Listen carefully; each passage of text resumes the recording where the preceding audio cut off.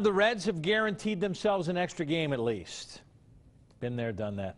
Most guys in the clubhouse don't feel like an extra game is the playoffs. Rather a game to get to the playoffs. And the Reds have lost in the first round their last two trips. So tied with the Pirates and two back of the Cards, they play for more game. Not a good night for the Reds taking on the Mets. Mike Leake just did not have it. He goes 21-plus innings without a run allowed, but the second inning did him in. He gives up 4, doesn't make it out of the second inning.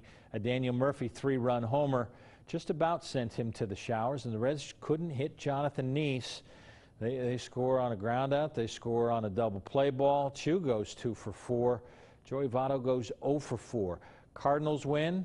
They're 3 back of the Cardinals with 4 to play. Pirates win. They're a game back of the Pirates for the first wild card spot.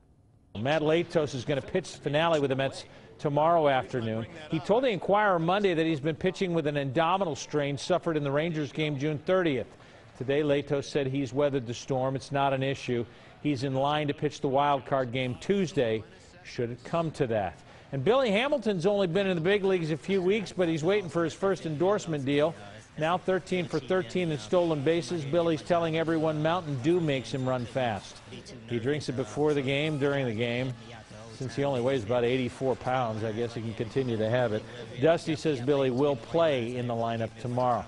Bengals signed safety Tony Dye to the practice squad today. Second-year player out of UCLA. Played in all 4 Bengals preseason games. He was waived August 31st. The Cleveland had a very good football team, a better football team than their record a year ago.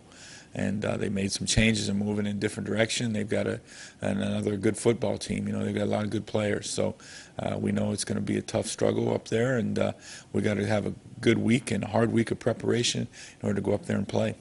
Practice for the Browns begins tomorrow. After 3 weeks, the first high school football playoff Harbin ratings are out.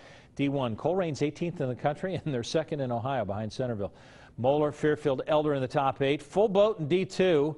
Loveland on top. Take the list all the way down to Kings and Anderson. In Division 3, it's just, there you go.